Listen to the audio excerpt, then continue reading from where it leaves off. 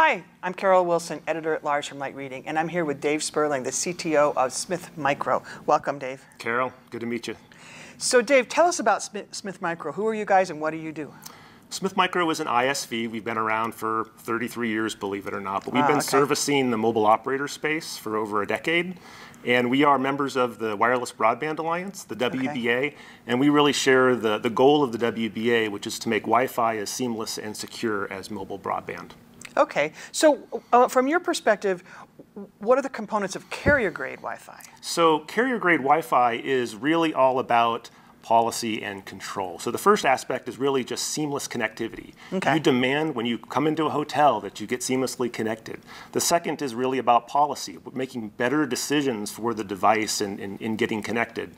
And then lastly, it's visibility. Analytics at the edge device so that operators really know and understand what the true user experience is. Okay, and why are these components critical to the industry?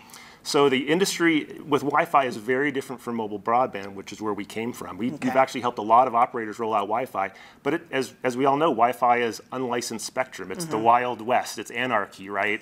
And so there's a different set of management challenges that operators have to address. And then there's the explosion of Wi-Fi calling, right? So people are doing a lot more over Wi-Fi, and it's not just video streaming. They're doing real-time applications now.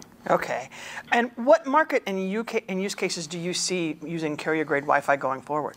Well, it really runs the gamut from consumer and the insatiable demand for video, but also going out into the neighborhood and now demanding connectivity outside of home and office.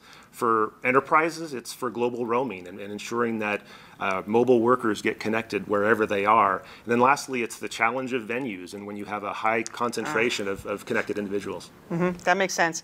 So how far in the future do you see these goals, particularly the ubiquity part of it, being met? Well, it's a huge challenge, and just like several folks talked about in the conference today for the Light Reading NFV conference, it's really not a destination; it's the journey, right? And so we really see this as a 3 to 5 year journey as we work out a number of technical challenges and really business challenges for Wi-Fi.